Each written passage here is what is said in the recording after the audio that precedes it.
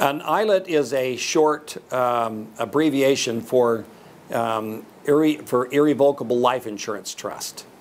And an Irrevocable Life Insurance Trust really needs to be answered in two pieces.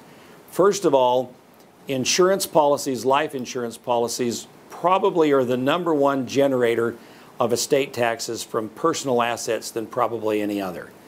You know, if a person's estate is large enough to be estate taxed, it compounds the problem if you have a nice fat life insurance policy. People say to me, well, my insurance agent told me that that life insurance is tax-free. Well, it's income tax-free, but not estate tax-free. So if your estate is large enough to where that could be a problem, that is a major concern. And we solve the problem by setting up an irrevocable trust, and we use insurance policies within it. Hence, we call them Irrevocable Life Insurance Trusts. The benefit of an irrevocable trust is the fact that when you pass on, anything in that trust cannot be included in your estate.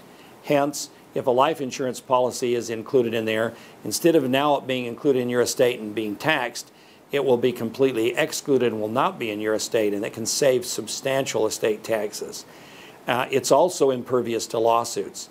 So for example, let's say that you had a large insurance policy and it was in the Irrevocable Life Insurance Trust, and you die and you get killed, and it was in an automobile accident that was found to be your fault.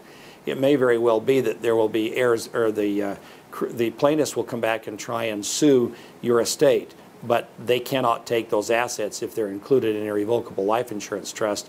And frequently the beneficiary of those trusts are your children and your heirs, and so they can receive those proceeds without them being taken in a lawsuit. So we use it mostly for estate planning purposes for people who have larger estates.